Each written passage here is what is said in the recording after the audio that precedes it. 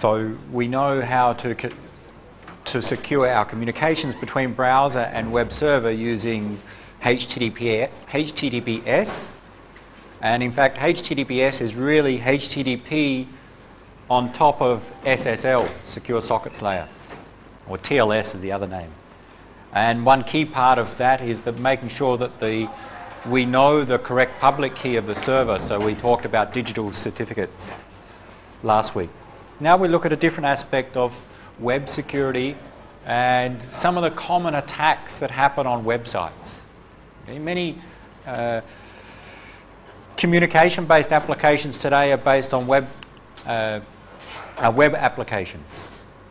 So they use a browser and there's some server that implements the back end. And many security flaws and attacks today take advantage of flaws in those applications. So we'll look at some of them today and in this week, I think. So first we need to just remind ourselves, what do we mean by a web application? I have a simplistic view of a web application. And we mentioned this last week. This diagram's copied from the previous slides from last week. We say that, okay, our web browser talks to a web server using HTTP, sending requests, getting responses. But most websites today are not just some static HTML and some images. They are some dynamic content.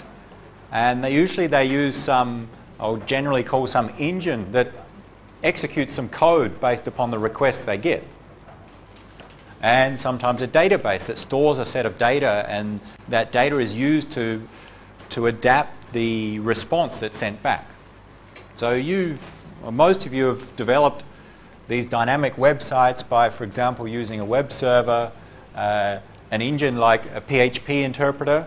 So you write PHP code, and that can send back dynamic content. So it changes the HTML depending upon the request. And often you may have extracted data from, say, a MySQL database. So the PHP extracts the data, and that data is formatted and sent back to the web browser in the response.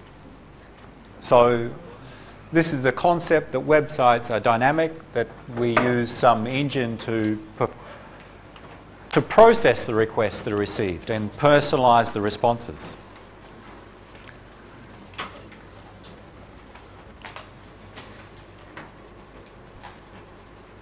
So let's come back and look at HTTP and see how those web applications are implemented.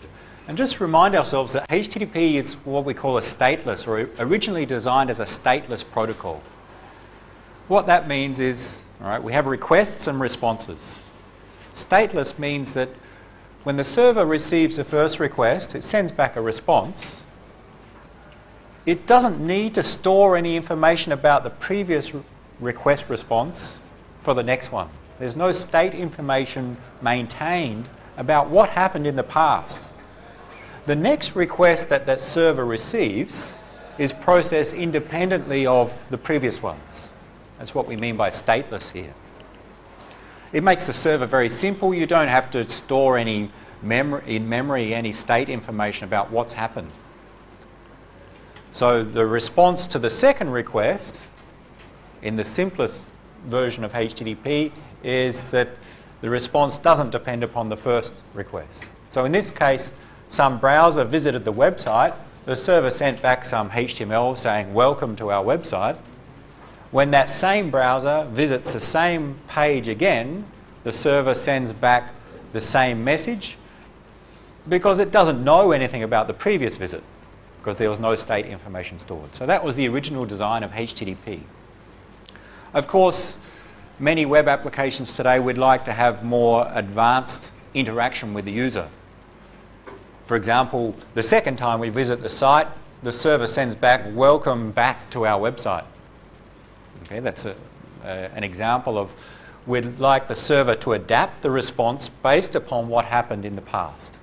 HTTP didn't originally have that feature, but we need it for things like personalizing the responses.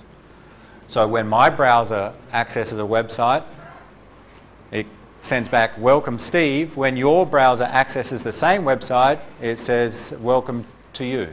Okay, so personalized response based upon who's accessing.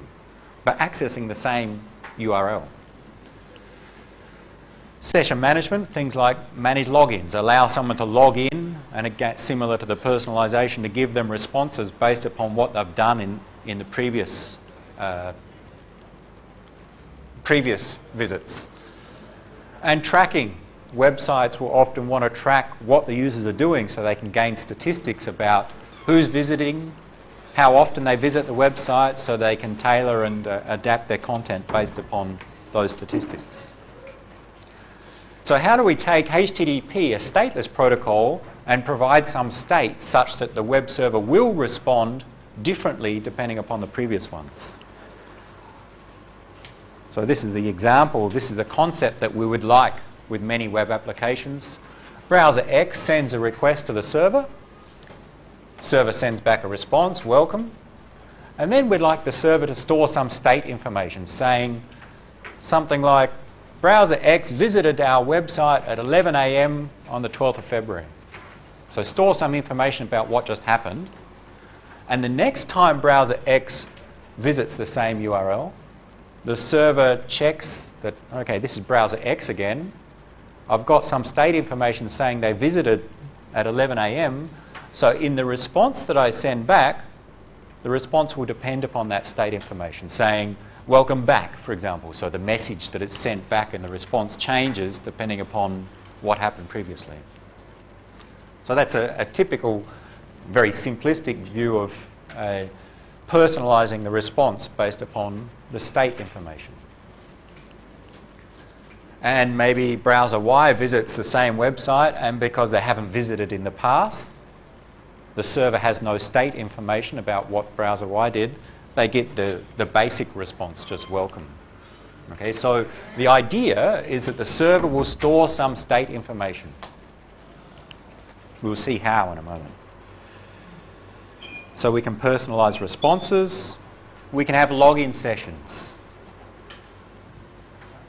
So an example is that there's a login page. The browser sends a request for the login page. The server sends back the login page, which is a form. A HTML form has some boxes where you can enter in a username and a password, and you press the button, submit.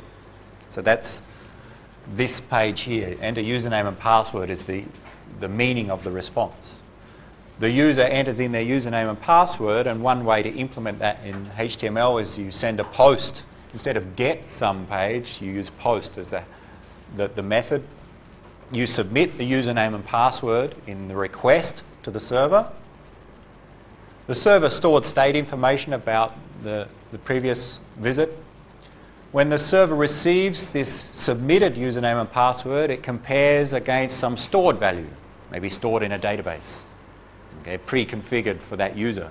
If they match, that is if the user is authenticated, then the server sends back a response, say, welcome Steve, because it now knows who the web browser is, or the human user at the web browser, based upon the username they submitted.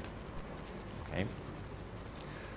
And then we store some information at the server saying browser X is logged in as Steve. The next time browser X visits, let's say some other page, results, to view some results of students, the server checks Steve or browser X is already logged in. We don't need to ask them to log in again. That would be inconvenient to ask the user every time they visit a new page on this site to supply their username and password. So we'd like it such that, okay, browser X is already logged in. Since the server knows that, no need to re-authenticate, no need to check the username and password. Send back a response saying a specific response for that particular user. So again, we need state information at the server. And in this case, we're using it also to do some authentication and to track who's logged in. Of course, if someone else, browser Y, tries to visit this results page, what should happen is that the server sends back a message, you are not logged in. Okay, so again, based upon what's happened in the past, the server tailors its response. Okay? And you use this in many websites today. So it's just this concept of storing state at the server. How do we implement that? So that's what we want to do. How do we implement that? Who has implemented features like this in websites before? Anyone? I know most of you did database systems and you created a website with PHP, correct? Anyone create logins? No one created a website. You created logins. How did you implement that login? Use a session. Yeah, PHP, I think if you use PHP, has this concept of a session that the server. So PHP, how does it store this state information? It has this concept of a session. So we can think of this state information as session information that keeps track of who has logged in, who has accessed the website. So session information or state information is used here. Other languages have the same concepts. Okay? So different interpreters can maintain this state information for us. So the normal web server doesn't do that. The engine on that server does that maintenance of state information. So I think most of you have done this. So just summarising the concepts. But what else do we need? If the server maintains the state information, how do we know that how do we identify the browser? That's another thing that we need to know. So in particular, not just the browser or the computer that's browsing, X or Y, but maybe the user that's using that browser. So when someone sends a request for getResults.php, the server needs to know that it came from the same person that logged in previously. It's not from someone else. Maybe someone else is using the browser, or it's from a different computer. And how do we keep track of that using this concept of cookies? Okay. So we'll talk about and go through some examples of what we mean by cookies in a very simple description. We won't look at many of the details. And see that cookies combined with the state information of the server is what provides these features of personalization and session management. And if you use PHP and the session features of PHP to create your website, then that usually creates a cookie for you. There are other ways to do it, but you can create cookies with PHP and other languages. So a cookie, what is it? It's a data structure. A data structure, a simple data structure that stores some name-value pair. So the name of the cookie and the value that it takes. And some date information, date time information saying when this cookie expires. The path refers to the path in the URL where this cookie is valid for.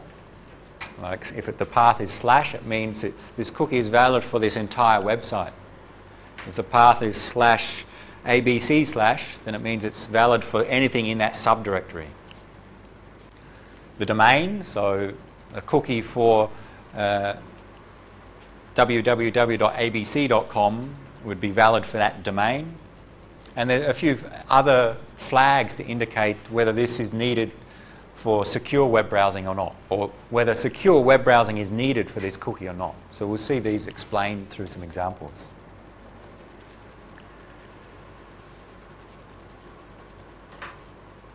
Let's use this to explain this login implementation using cookies.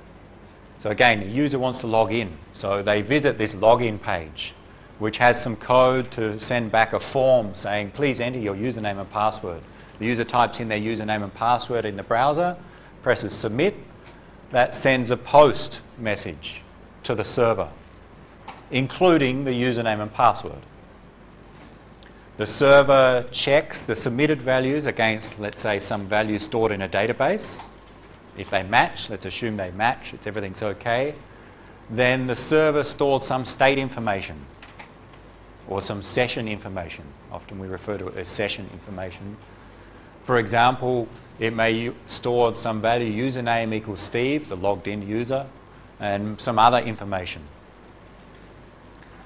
And sends back a response saying welcome Steve, because they're the ones that's logged in. But including in this response message is the cookie. It's a data structure including values which will be used in the subsequent requests. Will be used to identify the user that's browsing to this web server. So in this example, the session information is the username Steve and some ID hash. Well, we'll see another example of this later, but let's say some hash of a password and some other secret information, but simple hash of a password. And the cookie contains, in this case, a name, username. They don't have to be the same here, but usually are. Username and the value, Steve, and some other information which I haven't shown here, like the expiry time. And a second cookie, ID hash, and this value, the same as here. So this information is sent from the server to the browser. The cookies are sent to the browser. The browser stores those cookies.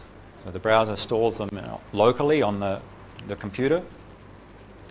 And the next time that browser visits the same domain and the path of the URL matches the path in the cookie, the browser sends the cookie to the server. Okay, so in this case, we're visiting the same server, so the domain matches. Remember, the cookie stores the name and value, username and Steve, for example, a time and date, but a path, like / and a domain, like abc.com. If the browser visits that same URL again, the path matches, then it sends back the cookie in the request. And now what the server does when it receives this request, instead of having to authenticate the user again, because the cookie information matches the session information, it knows who is accessing this website. And it assumes they're logged in because it's the same username, the same hash value here, and therefore it doesn't have to check their username and password again, it just checks here. So in the authenticate user step, we had to check the username and password against some database. But in this step, when we receive the cookie, we just check it quickly against the session information. Implementation-wise can be much faster than checking against a database. And we're just checking the values, direct comparison. We don't have to look up a password and calculate hashes. If they match, assume they're already logged in and therefore send back a response tailored to that user that's logged in. So cookies are one common way to implement this login capability, this session management. In this example, there are other ways to do it, but in this example, the idea was that the hash value here would be unique for this user. So we send that back to the browser. When the browser requests to the website again, it includes that value so the server identifies who is the user. If someone else tries to visit the same web server, they won't have this value. Because, all right, they may be able to guess the username, but they can't guess the hash value. Therefore, they would be identified as someone different and would not be logged in. So the idea of the hash is to make a value that only the person that logged in will know.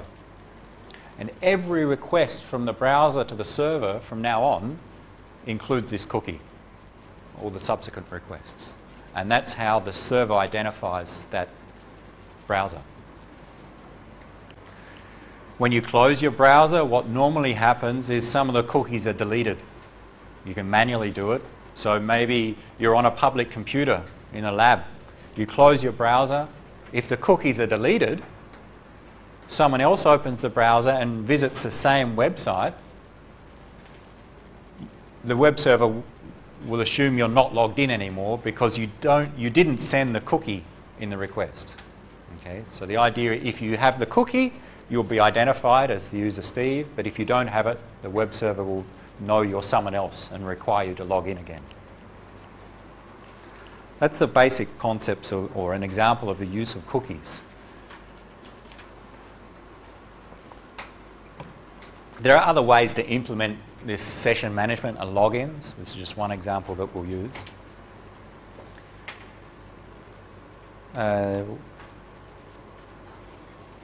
All right, so these 3 steps just explain what we did in that example.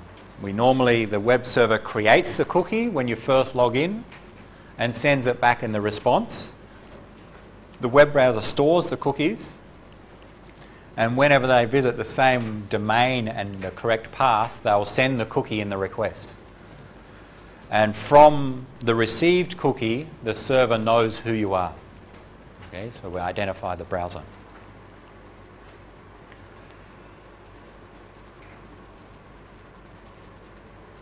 Some issues with cookies. How long does your browser store them? Or different approaches. 2 common ones are you have what's called session and persistent cookies. A session cookie, the expiry date in the cookie is usually not set. It means that the browser will normally delete the cookie when the browser closes. So if the server sends back a cookie with no expiry date, then the browser assumes that's just for this session. You close the browser, the cookie will be deleted by the browser. That depends upon the browser, but that's the common feature. Whereas if there is an expiry date set, then we can think of that as a persistent cookie, and that will be deleted when the expiry date is reached. So let's say the cookie is valid for 1 year, your browser will store that for 1 year, and every time you visit that same website, the browser will automatically send that cookie, identifying you to the web server. Of course, you can manually modify them in your browser usually. Delete them, for example. We'll see that cookies, why we're introducing cookies, because we'll see that the use of them and lead to some different web attacks. So that's the focus of this topic about the web attacks, but they'll make use of cookies. One of the issues is that when you visit a website, the URL is www.abc.com. So many web pages have links to other websites. Not just links, but they get images from other websites. They get content from other websites. So it's not just all the content from one web server. The domain of the cookie, the domain that's included in the cookie, if it's the same as the domain in the URL that you visit, it's called a first-party cookie and usually considered more trustworthy than other cookies. So if I visit www.abc.com and the cookie is from that same domain, then my browser will trust that more than if I visit abc.com but the cookie is for some other domain, like ads.com. Then your browser will treat that as a third-party cookie, and depending upon the policies of your browser, it may not trust that cookie or maybe not accept it even, because these third-party cookies are often used to track users as they visit different websites. So there are some privacy issues. In our next topic, or our last topic, we may return to some of the privacy issues with cookies and other forms of tracking. There's a field in the cookie that says, is HTTPS needed? Means if it's not set, this cookie can be transferred using either HTTP or HTTPS. If it is set, then this cookie must be transferred only using HTTPS. Don't send it unencrypted. Because if someone can find the cookie information, they can log in as a different person. And we'll see that in an attack. If someone knows the username and this hash in this example, some other browser knows those values, when they send a request to the server, if they include those values in the cookie, the server will think it's Steve that's logged in and send back a response for them. So one way to stop that is to encrypt all the communications using HTTPS so that no one, or it's much harder to find these values. We'll see some examples of that. So that's just the introduction of cookies and session management. A quick example of how to manage sessions in web applications, because we'll see that many attacks attack these features. Any questions before we move on to the attacks?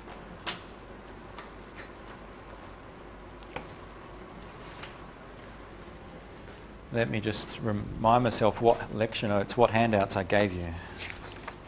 We'll see. Okay. We'll show you an example of cookies in a moment. Let's just introduce this next concept. So we want to look at, if you need to develop a website, a web application, how do you make it secure?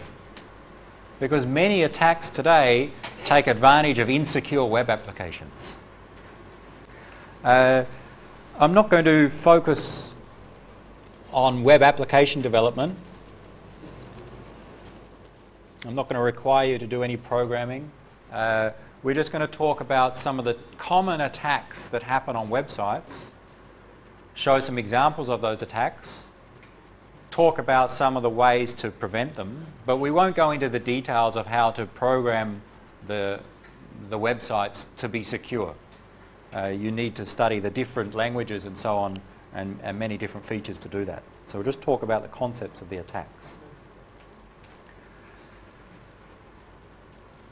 So we'll go through a list of different attacks on websites, and the list that I'm going to go through comes from this organisation called OWASP.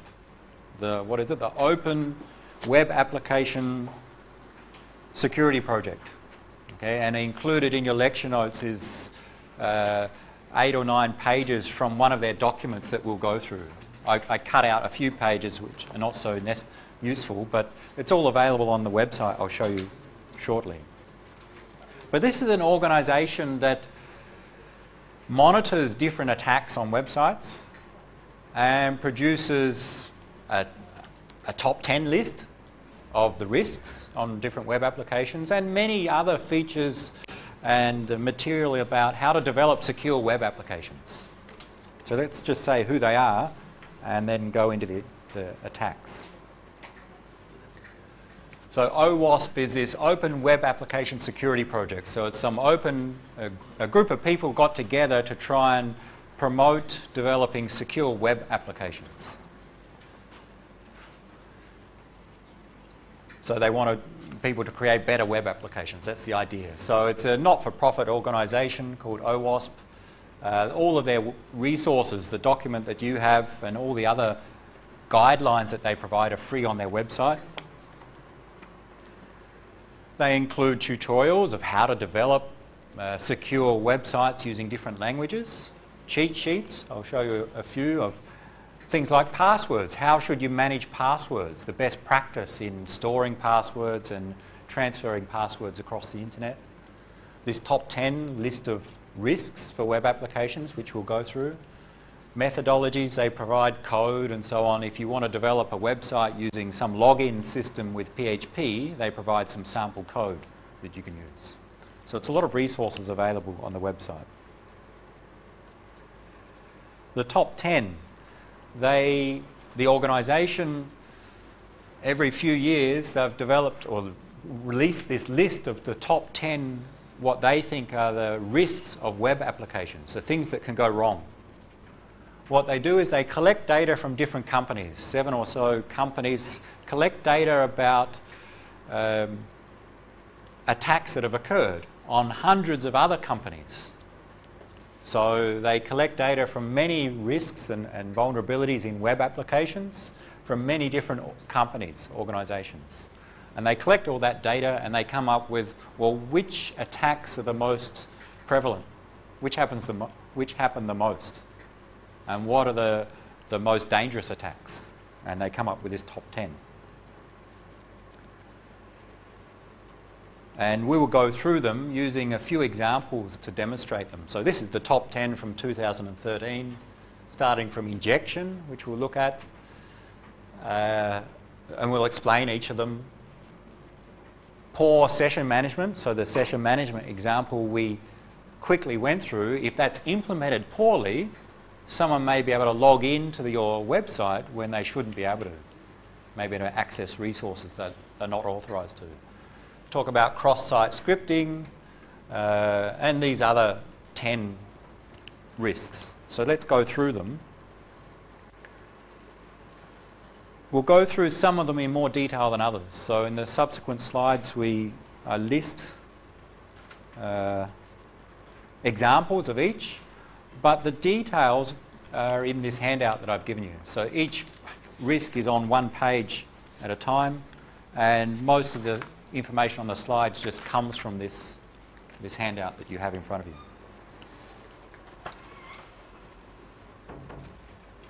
Note that most of the risks in websites are due to either poor development, that is, the person who implements the website has not done something correctly, or poor configuration. Maybe some software has not been set up correctly. So it's often due to the developer that the risks arise from, not necessarily from bugs in the software. Some are due to bugs, but many are due to someone's implemented something using a bad approach. There are better approaches that they should have chosen. Some of them are due to bugs or software vulnerabilities. For example, if you're creating a website and you use someone else's software, someone else's code, their PHP code, for example, and that has some bugs in it, then that opens your website up to some bugs and potential attacks. The OWASP website has many details, many more than what we can cover. So if you're creating websites, I highly recommend using it to learn about how to implement the different things we talk about in different languages. They talk about using Java, PHP, ASP, and other languages. So let's go through several attacks. Before I describe them, I'm going to use a demo to illustrate several of them.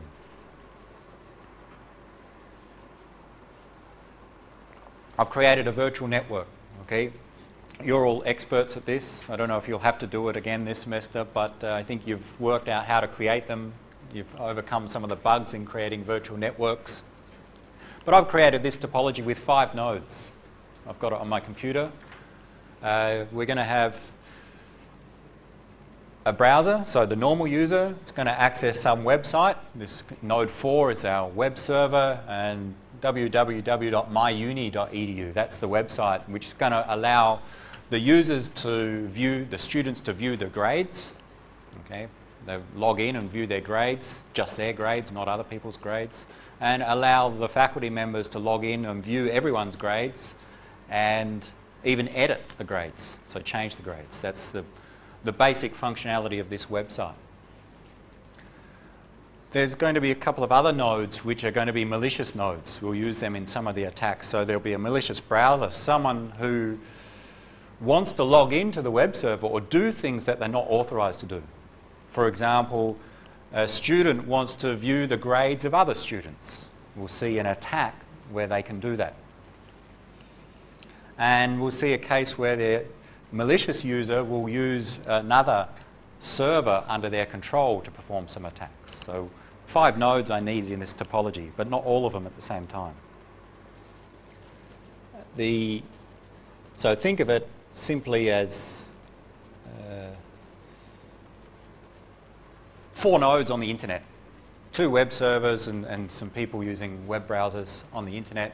There's a router in here, but that's not relevant for the concept here. It's just for this demo. So I've created a very, very excellent website for myuni.edu. Let's visit the website, and I'm going to open up node 1. So here's my node 1. I'm logged in on my virtual node, node 1, and I want to visit the website. What web browser am I going to use? My favorite web browser? My web browser. What web browser am I going to use? Firefox. No, that's not my favorite web browser. I've got a better one. Firefox may be your favorite web browser. I've got one called Lynx. Okay.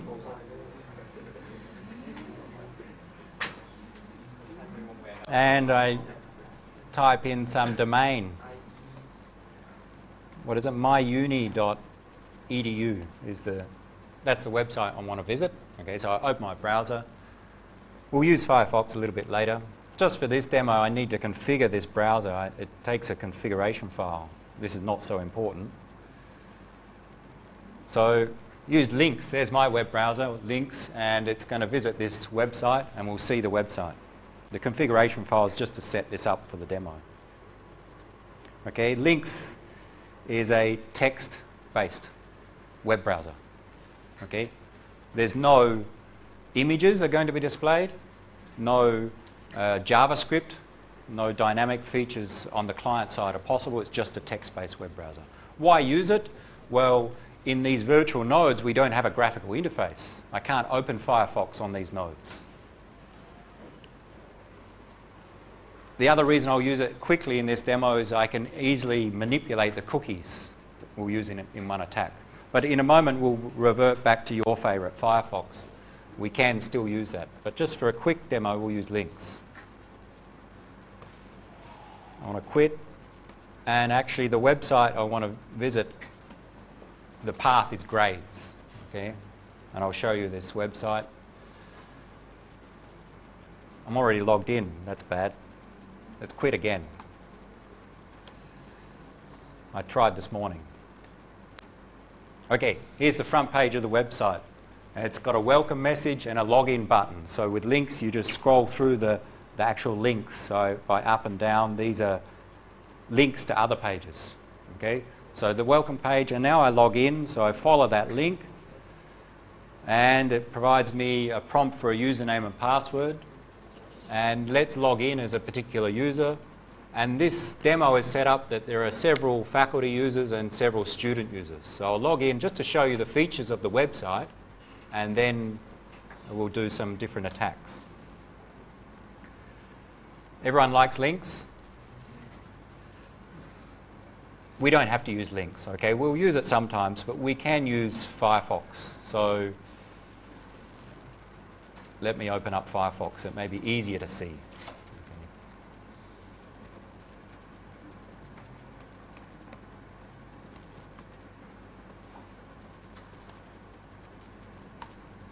Okay. Now I've set this up so that my Firefox on my host machine is actually going through the node 1. So it's pretending to be running on node 1. Because remember, on these virtual nodes, there's no graphical interface.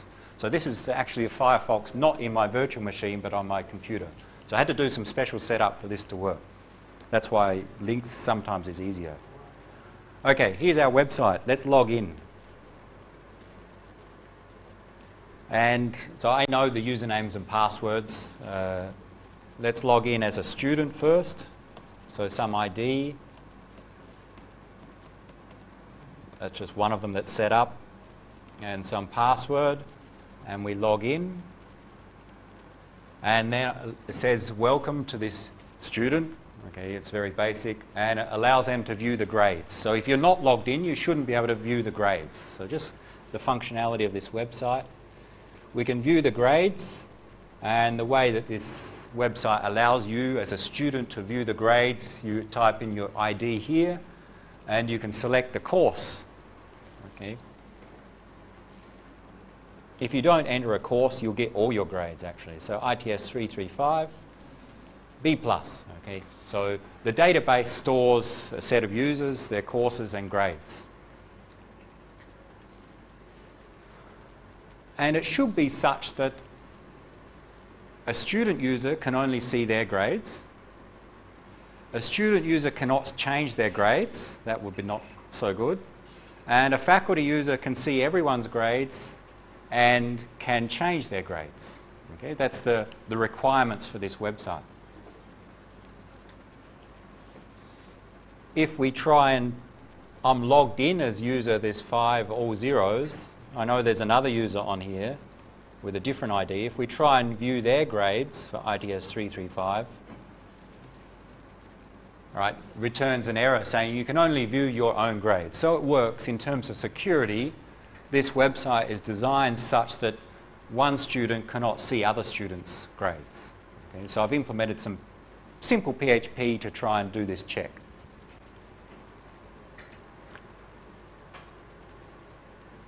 If I log out, I can log in as someone else.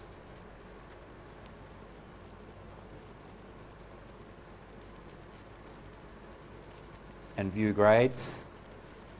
I don't have any, but other users do. How many? And if I don't enter a course code, it should show me all their grades. So this user has grades for 2 courses. And if I click on their ID, I can change their grades. Okay, so they currently have a D. Let's change them to a C+. And just check. It's not very easy to use, but it works.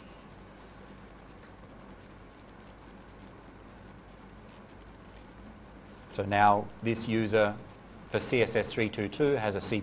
So that's the features of the website, the intended features. We want to do some attacks on it so that we can defeat the required security features. First, let's see how the cookies are used. And this is where I want to use, actually we can do it in Firefox. If we see up here, we can see information about the web page, and one of the options is we can view the cookies. No cookies on this one. We've deleted them. I've deleted them so it doesn't work on this Firefox. So I'm going to use, that's where I'm going to use links to view the cookies, because we can edit them in links. Just for this demo. So let's log in again as a user.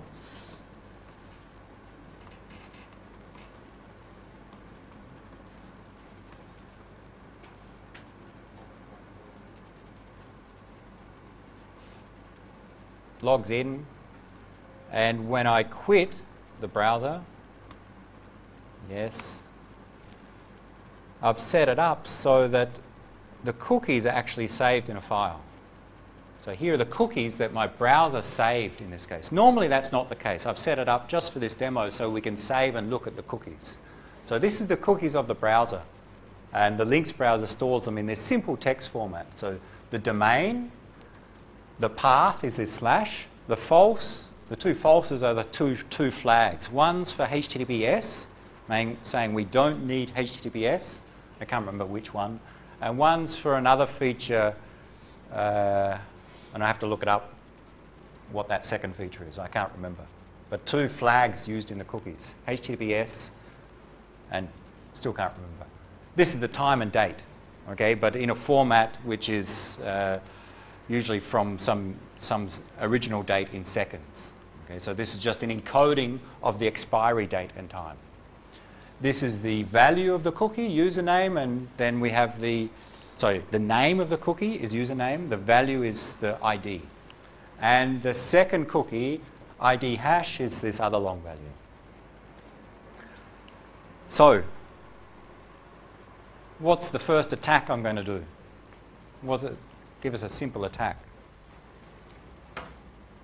What can you do as a malicious user, maybe on a different web browser, to defeat or to attack this website?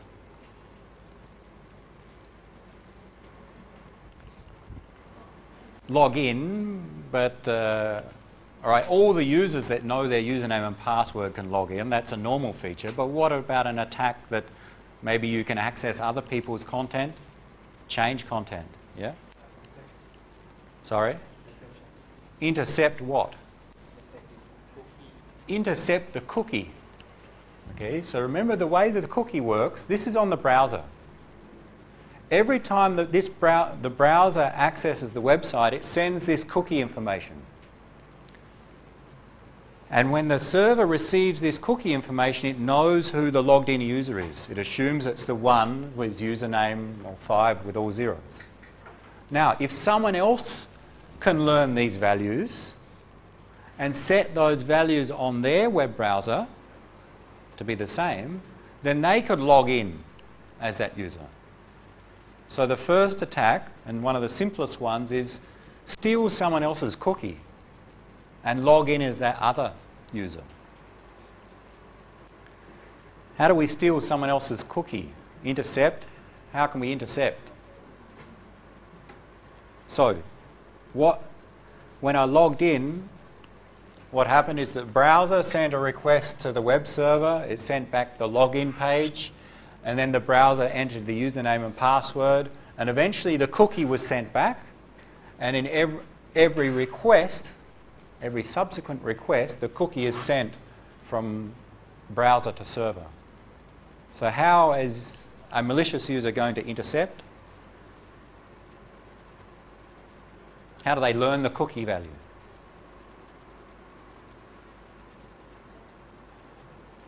Capture. So if we can intercept somewhere in the internet where those packets go via, we can capture those packets. That is, we send a request across the internet. If somewhere in here, maybe at a router somewhere, we can record as a malicious user the packets being sent, we're not using any encryption, we're just using HTTP, then we can intercept the requests and see the cookie, and then take that cookie value and use it on our browser. So set up our browser to use the cookie of the other user, so that from our browser, the malicious user's browser, when we access the website will identify us as the normal user that was logged in. So we need to intercept somewhere between the browser and server. All right, say we are malicious and have access to a router. Maybe possible. What else could we do? If we can't intercept in the internet, we don't have access to capture packets across the links and in the internet here, what's another thing that could happen? Where could we get the value of the cookie? From the user's browser. Okay, so if somehow, as a malicious user, we could read the contents of their browser, we could take their cookie, steal their cookie. How can we do that? Well, if it's a public computer and someone logs into a website and they don't log out, or the cookie is stored as a persistent storage and it's still stored on the computer, then the next person who comes to that computer could get the cookie value, and then they can log in as the previous user. So that's why browsers usually, when you close the browser, they delete the session cookies, so that someone else who opens the browser does not have those cookies.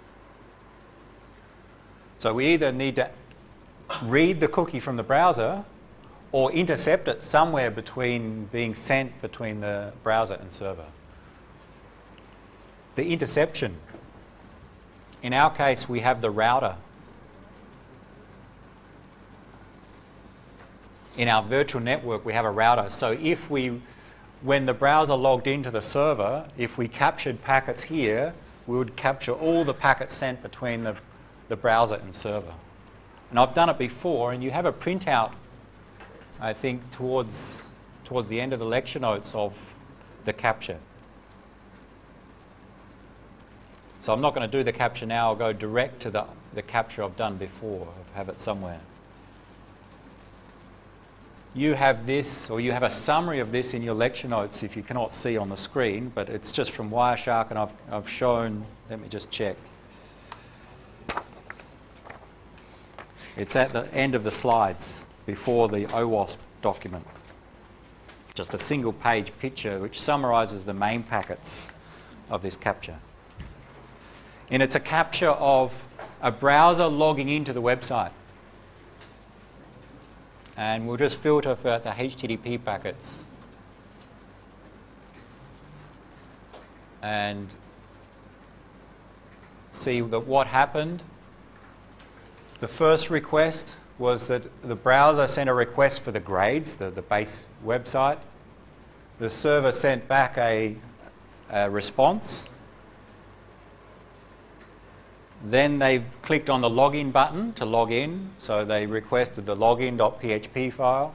The server sent back the login form to fill in the form.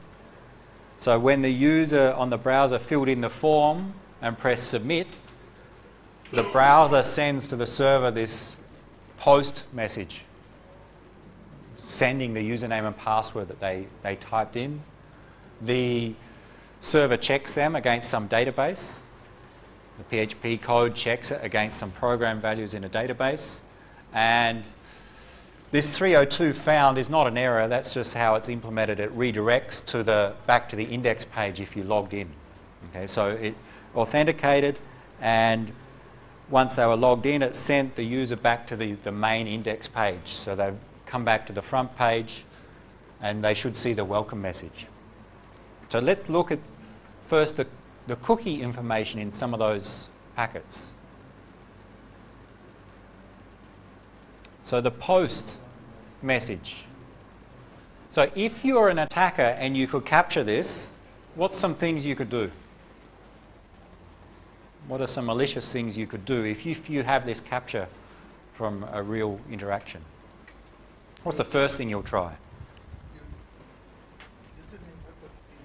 Find the username and password that the person submitted. Remember, there was a form. This packet here, if we look at it, if we look at the content that was sent by the server to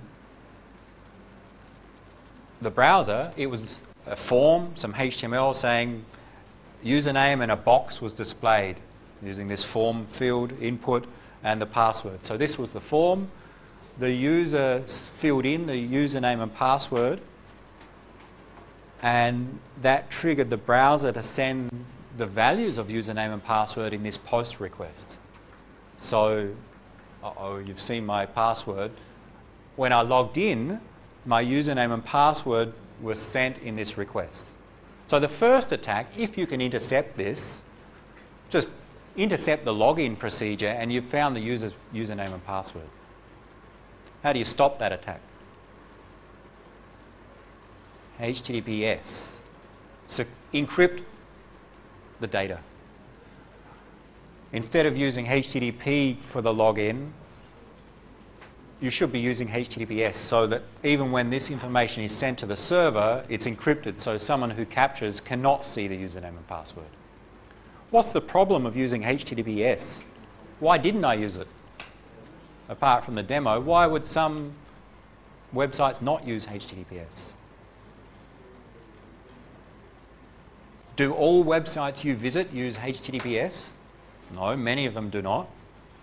HTTPS introduces some overhead, so the server must do some processing, the encryption.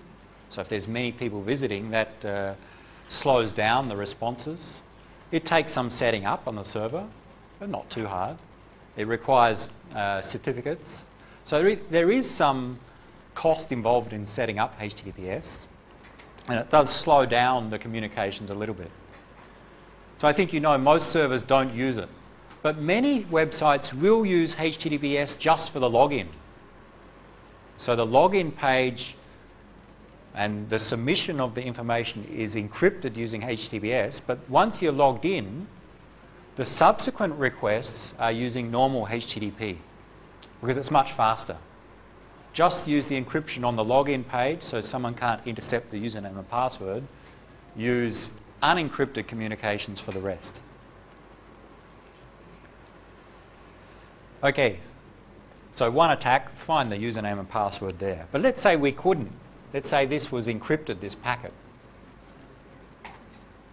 What's the response? So we logged in.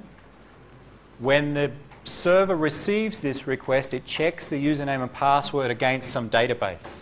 So I've created a MySQL database on the server and it checks the fields. If they match, then everything's okay and it sends back the response. And we look at the response. And in the HTTP header, there are two values called set cookie. These are the cookies being sent from the server to the browser. So once the login was successful, the server sends back a response page. It's actually a redirection to another page, but included in the HTTP header is a cookie, so a set cookie, username, the expiry date, and the other fields in the cookie, the domain and path, and the second cookie. There are two in this case. One's username, one's ID hash. In this demo website, ID hash is created from hashing the password and some other secret value. So it should be hard for someone to guess what this would be, to predict this, unless they have logged in. That's the idea there. So this is sent back to the browser when the browser receives these values, it stores them in its list of cookies.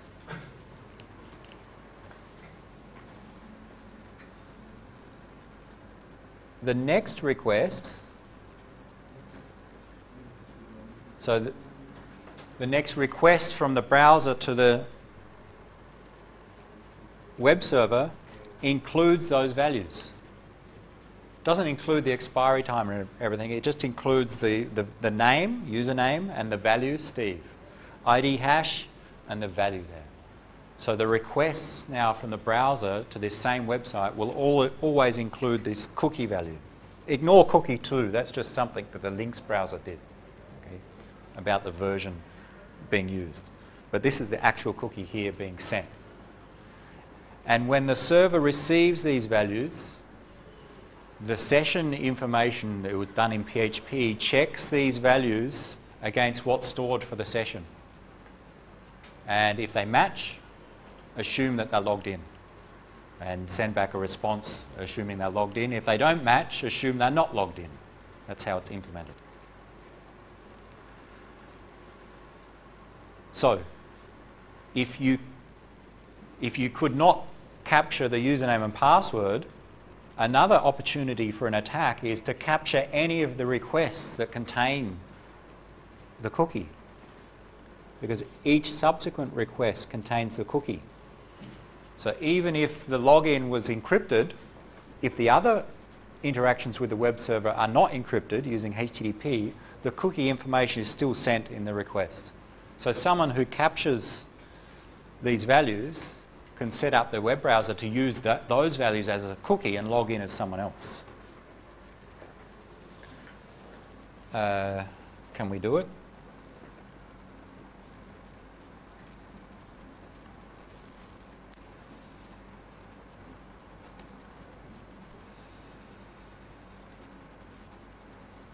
So I'll try again. This is our browser.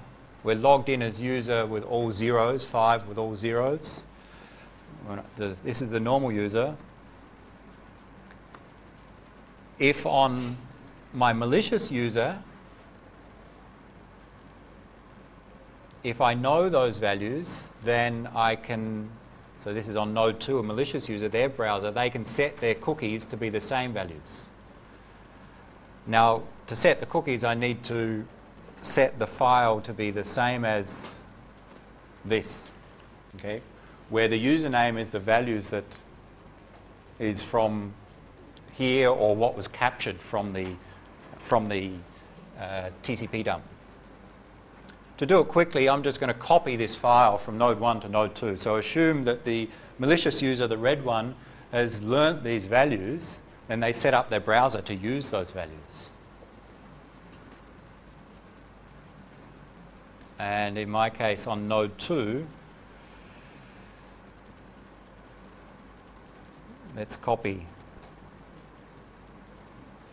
And links, the web browser uses this specific file. That's why I'm using links just for this demo. And just copy and paste the values. I need to select everything.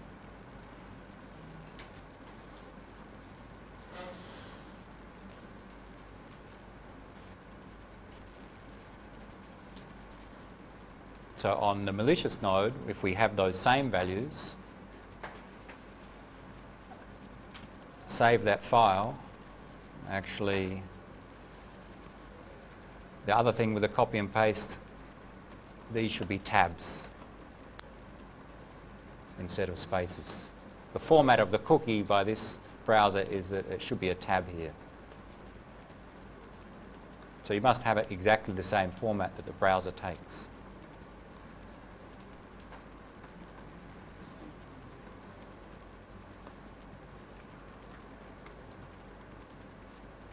And then let's try. So we have on the malicious node, if we capture those values, we can set up our browser to use that cookie, save them, and now open our browser.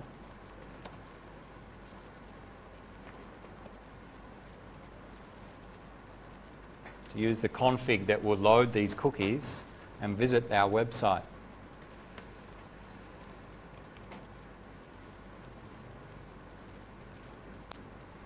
and I'm logged in as user 5 or 0s. Okay, so just by stealing that cookie, I've automatically logged in as the user that that cookie belongs to. So a very simple attack, and involves obtaining the cookie of someone else. How do we stop that? How do we stop someone stealing your cookie?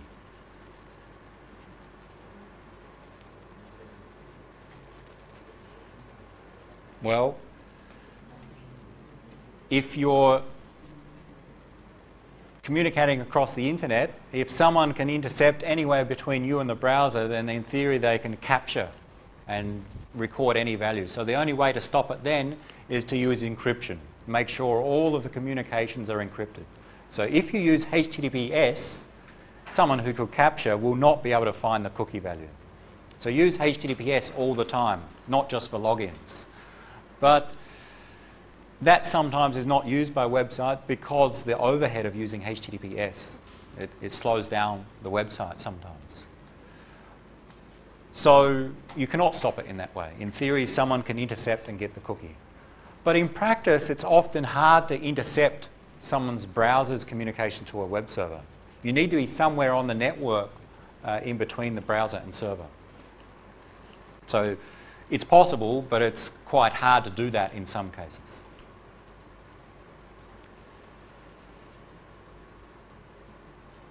Let's look at some other attacks, or another attack on this website. So obvious one is steal the cookie. But let's say we cannot intercept. We're not using HTTPS, but the malicious user doesn't have the ability to intercept the packets sent between the browser and web server. So what else can they do? Any suggestions? Let's say they cannot physically go to the browser and open it up. They don't have access to that computer.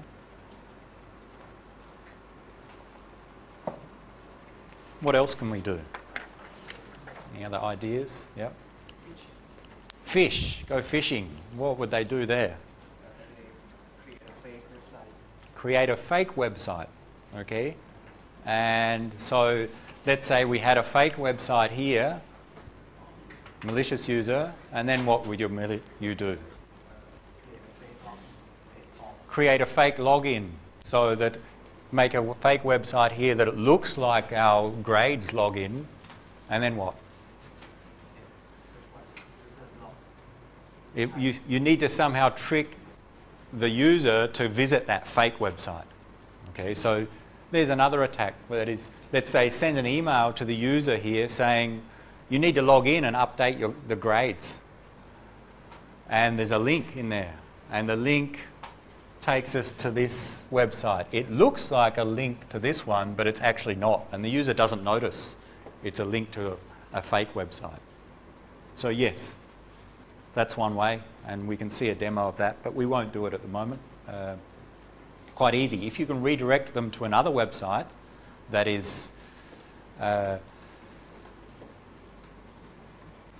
that looks like the original one, then the user may be tricked into logging in, and when you log in, you see the fake website can capture the username and password.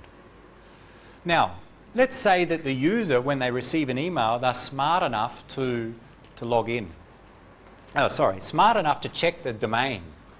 When you get an email, you should check the domain at least and make sure it's the right one. Let's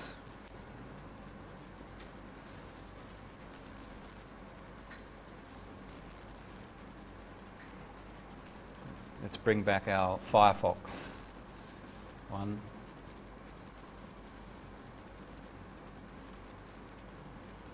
Log out. Actually, today someone sent me an email. Who? Dr. Tanarak sent me an email. Okay.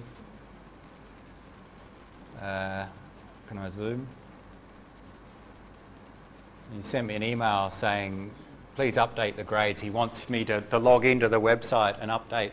But I'm reasonably smart. I'm not going to fall for a phishing attack, so I check the domain. Is this the real website? http://www.myuni.edu. Okay, this is the real website. I trust this link. So follow the link. I'll copy it and paste it into our browser.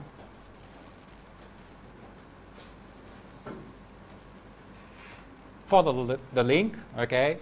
Log in, I log in.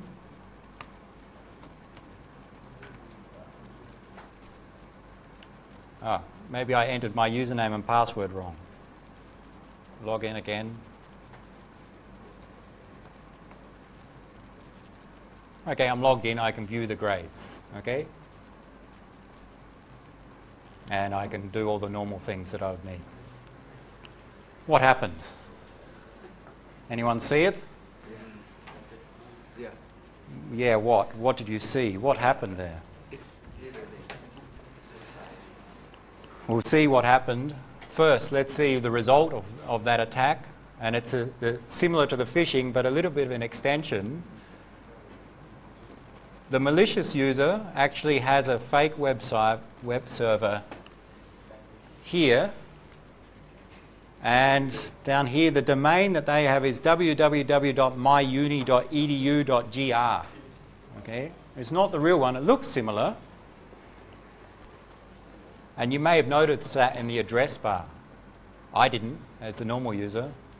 But on that node 5, it's here somewhere, the malicious user on node 5 have their fake web server. And one of the things that fake web server does is when someone logs in, it stores the usernames and passwords of the login in this file, stolen logins. So how did it do that? The fake website was set up such that it provided a login page that looks like the grades login. Okay. And when I typed in my username and password, I pressed submit. The website didn't do anything except store those values, writes them to a file, and then redirected me to the real login page. So as the user, I thought, oh, maybe I typed in my username and password wrong. So I typed it in the first time, I pressed submit, and it redirected me. But what actually happened is that that fake website stored my username and password. Let's try it again and see how that worked. And it's a redirection attack. Let's bring up the email again. I think some of you noticed. The email, the URL in here, the domain is correct. Okay, when I check as the reader of this email, is this link taking me to the website that I trust? Yes, it is, because I know that www.myuni.edu is the real website for my grade system. So I trust this. The rest is just some parameters in the URL. I'm not an expert on web browsing, so I ignore the rest. But you may notice grades. There's a PHP page called redirect. Some websites have such a feature that they use a page to redirect you to other links, either to external links or to internal links on the same web server. For example, some websites, when you click on a link to another website, will actually redirect you to a page saying you're now leaving our website and you're entering someone else's website, just to inform you that you're leaving their website. So they perform this redirection. So it's a common feature in some websites. So this grade system has such a redirection page, but what the malicious user has done is use that redirect. This ID is just some fake value, just to fill in the space, just to make it look like to the user that there's something useful. There's not.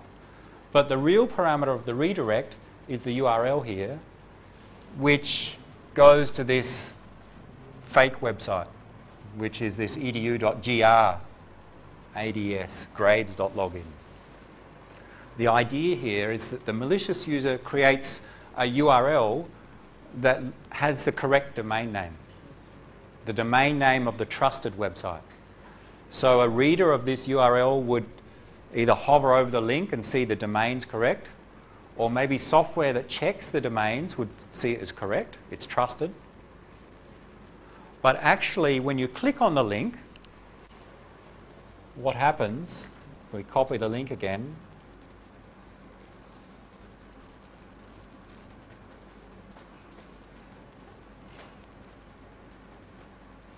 the domain is correct, but it's actually this feature of this grades website that redirects you to another domain, and in this case, the malicious website. When we click on it, it did the redirect, and it redirected to, now as the normal user, I don't check their address bar here because it looks okay, and the link was okay at the start, so I log in. This web page is actually a fake web page on the malicious web server, on this URL that looks similar to before but is different. So what happens is that when I type my username and password and press login, the PHP code behind this page just writes those values to a file so that the malicious server knows the username and password and then redirects me to the real login page. So as the user, I don't think anything's gone wrong. Maybe I mistyped my password, so it just takes me back to the login. And then I log into the real page. So this is an extension of the phishing attack that uses this redirection feature. So many websites will include a redirect feature, but if that's implemented poorly, a malicious user can use the redirect to redirect you to some fake website, making it less noticeable to you. I think it's the 10th attack in the list.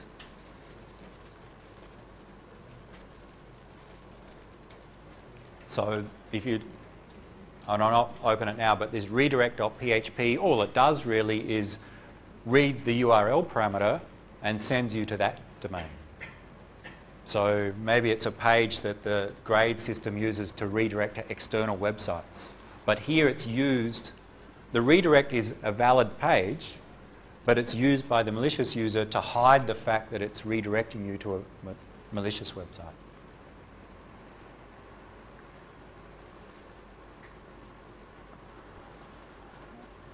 There's one attack. It's the 10th attack, I think, is it, in the list?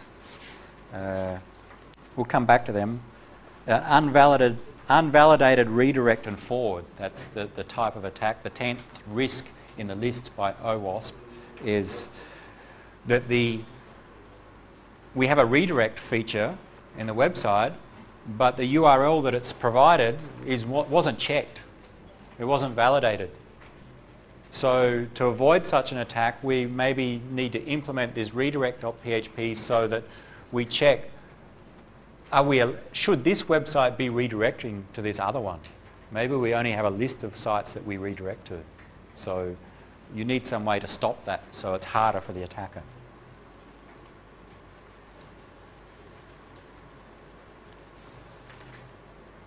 Questions on that attack, a redirection? So we've seen several simple things so far. One is, all right, capture the username and password. Well, that's normal. If you don't encrypt a username and password, if it's sent across the internet, someone can capture it. Second, capture a cookie. As the cookie is sent across the internet, record a copy of it and use that in the malicious browser. And that allows you to log in as someone else. And this attack was a redirection where it's a combination of tricking the user into going to another website, and this other website looks like the real website. And in this example, the trick was taking use of this redirection feature of the real website, so it's less likely to be noticed.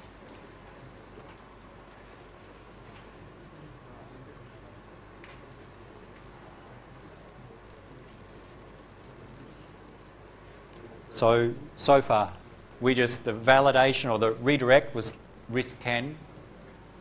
On Thursday we'll come back and revisit this one, but we've seen an example of that. Sensitive data exposure, we'll come back to that, but one of them is sending passwords in the clear across the internet. So sensitive data exposure is making important information readable by others. And one example is if you don't encrypt your username and password sent across the internet, you're exposing that sensitive data to others. Someone can intercept. Same as cookies. If you don't encrypt the cookies, you potentially expose it to someone to copy. On Thursday, we'll look at the first one, an injection attack, an SQL injection as a specific example. But we don't have time to start today, so let's stop there. And so Thursday we'll go through two details, injection and CSRF, and then describe in general the others, but not with demos. Any questions to finish today? You can try these attacks, the demos that we're going through. You can create your own virtual network, and I've got some instructions. I'll put them on a website soon to do those attacks and set them up. Let's continue those injection and CSRF on Thursday.